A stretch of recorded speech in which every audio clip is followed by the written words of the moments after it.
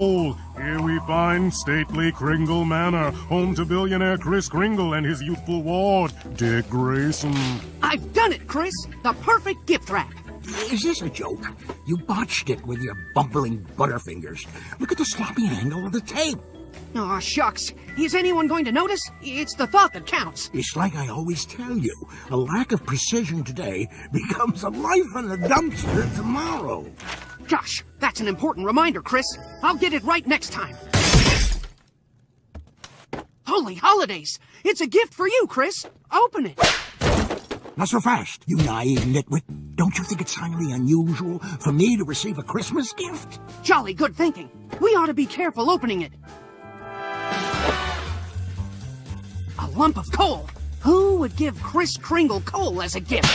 It's not a gift, Dick. It's a message. There's only one criminal who would leave a message like this. The coal miner! But it's just coal. What's the message? Well, what do we know about coal? It's one of the cleanest forms of energy? No, my witless ward. You sound like a stock puppet mouthpiece for those fat cats in the coal industry. Gee whiz, Santa. Who do we know that receives coal on Christmas? Naughty kids. Precisely. And who are the naughtiest kids we know? You mean the Teen Titans? We've got to get to your garbage friends before the coal miner does. To the claws cage!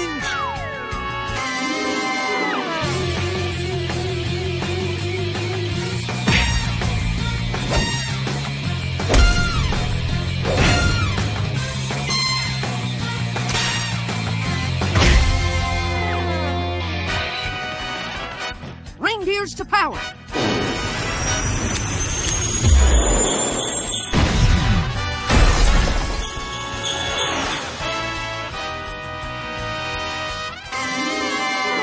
Meanwhile, back at Titan Tower, the unsuspecting Teen Titans are merrily exchanging gifts at their annual Kris Kringle party.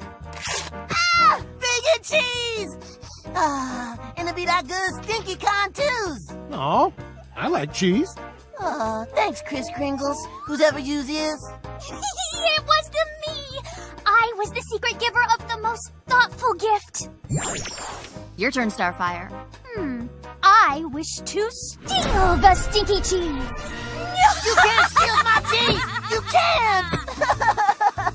Sorry, Beastie. That's how the Kris Kringle game works. Oh, yeah? Well, I want yours then! Not my choo-choo. Sorry, bruh. Rules be rules. That's right. And since it's my turn, I'll take that.